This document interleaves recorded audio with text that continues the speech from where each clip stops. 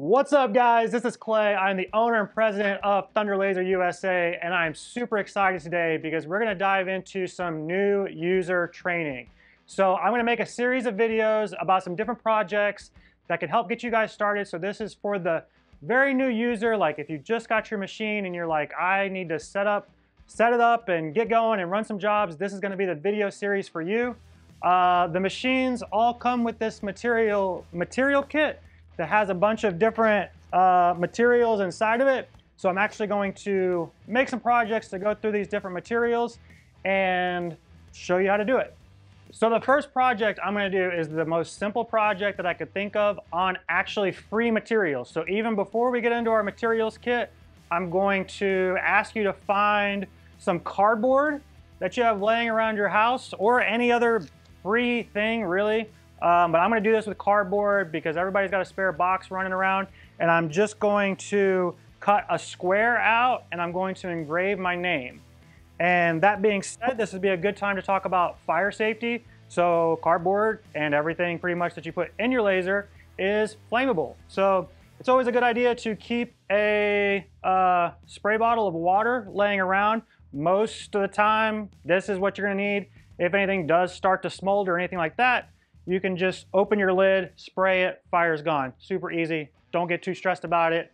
As long as you're not leaving your laser, nothing bad is going to happen, I promise. So don't be too afraid about that. Heat alarms, there's a heat alarm in every machine. So if the machine does detect fire, it will sound the heat alarm. This video assumes that your machine is set up and that you have LightBurn installed. We have lots of good resources on that. If you need help, just look in our knowledge base for new users, or we have the training academy as well. Those are all great resources to help get you up and going. But I'm just gonna start with a new job, a new project for you. So many people, guys, I've seen a lot of people that they get their machine and it literally will just sit in a crate for 6 months because they're scared to use it. And hey guys, I was there too one time. I remember how intimidating these machines can be.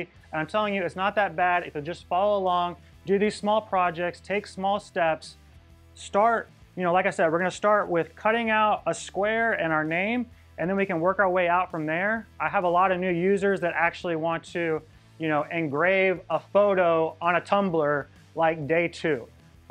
Don't do that, guys. Take small steps, learn as you go, and you're going to have to put in some reps with this, guys. So you're going to get to learn your machine. You're going to want to repeat things. You're going to put things in it. Find things around your house. Things that are laying around your house are perfect for the laser. If you have a wood coaster laying around or a cutting board, you can go ahead and throw it in there. You don't even have to buy anything. It works great. Don't put in, you know, grandma's antique urn or something like that your first day because you're probably gonna mess up, and that's okay.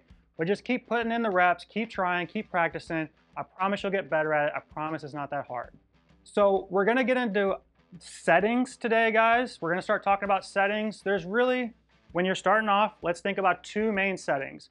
So you've got speed and you've got power. The speed is how fast the laser head is moving around the machine.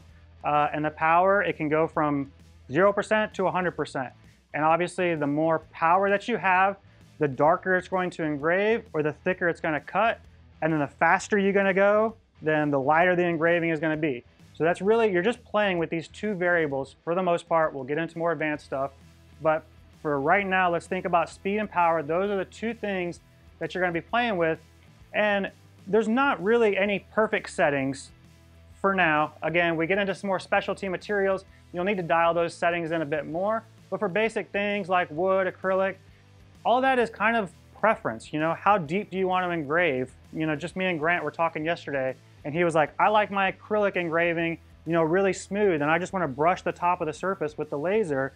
Whereas some people might like to have a deeper engraving into acrylic, or if you're going to paint the acrylic, you might want that little notch to where it actually goes down into the acrylic.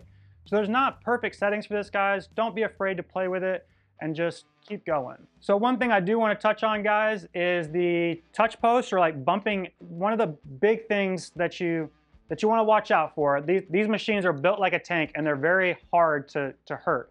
But the number one thing that you can do to actually damage the machine is you'll bump the head into your material. So you're going to want to learn how your machine works and how it's moving around the machine. When your laser head is moving around, you're going to want to pay attention to when the laser head moves because it can run into your material, and if your material is hard, you know, if you have a rotary in there, for example, you'll run across the rotary and you'll break something, or you know, that's when you can actually cause damage. But you always just want to make sure that your bed and all your material is well below the laser head as you're working. If you keep that in mind, you're not going to have any problems with this. But just words of the wise. Words of the wise. Okay guys, so I'm going to head over to LightBurn and let's get this project started. All right guys, I'm over here in LightBurn, and the first thing I'm going to do is grab this rectangle tool and just draw a quick rectangle. Easy enough. And then I'm going to hit the text tool and type my name. Now, the first thing I want you to notice is that these are the same color. So that's another thing. Anytime you're going to move stuff around in LightBurn, make sure you hit the pointer button. But both of these are set to red right now. So they're both saying, hey, I'm going to fill. It's set to fill. And I want to be able to, which fill is engrave, and line is cut. So I want to cut and engrave in the same project. So I need two different color layers. And so I'm going to select one. I've got clay selected right here. And so I'm going to change it to blue.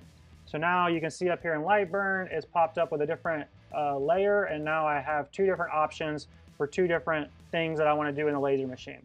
So with the red one, I want align, which is to cut. The blue, I want to fill. The other thing I want to tell you guys about this color, this is called color mapping. This will process in this order. So I want to engrave first. Whenever you're doing a project with engrave, if you're going to engrave and cut at the same time, you want to do your engraving first and then you want to cut. And that's because if you cut, then once it's cut out, the material is likely to move around. It might drop out a little bit, you know, so it'll get off focus. Just always good standard operating procedure is to engrave, then cut. Now, if I just double click on these, it brings up my settings. So here we're going to talk about two main settings, which is speed and power. And so this is, let's see, this is my fill layer. You're going to engrave somewhere between 200 and 1,000 millimeters a second. I have the Bolt Plus. I could go to 1,500, but I'm just going to do it at 1,000 just because this is for funsies. And then on my, I'm going to come over here on my red layer, which is my cut layer, and I'm going to tell it. So normally when you're cutting between 1 millimeter a second and 50 millimeters a second would be something very thin. I probably won't get through this cardboard, but if you're doing something like paper, that would be what you'd want to do. And that's all I'm going to worry about right now, guys. I'll teach you more settings as we move into more videos, but right now I don't want you to get overwhelmed. So I'm going to try to keep this as simple as possible. I'm going to click OK. And the last thing I want to talk about, guys, is origin. So you want to come here and make sure that you have user origin selected. And then we're going to select this middle dot. That's called center engraving. So that means we're going to set the origin in the middle of where we want to engrave, and then it's going to engrave around it like that. So that's what that's telling it to do. And you'll notice on LightBurn here, you'll see this little green dot that's notated by that. So your job origin, if I move it to the top left, then the green dot moves over there, and it would engrave down and to the right if we were going to do that. But I'm going to hit the center one. So one more thing I do want to talk about in settings, guys, is just this air button. So this tells the machine to turn the air on or off. You want to make sure that you have the air on, especially since we are using cardboard. It's flammable, but hopefully this is your first job and you're going to be watching the laser very carefully. And then we are going to send it to the machine. It's going to say overwrite, or I have it overwrite files by default. Your machine won't have that selected, so file exists, override it, or if you don't have any files, maybe it won't. And let's head over to the laser machine.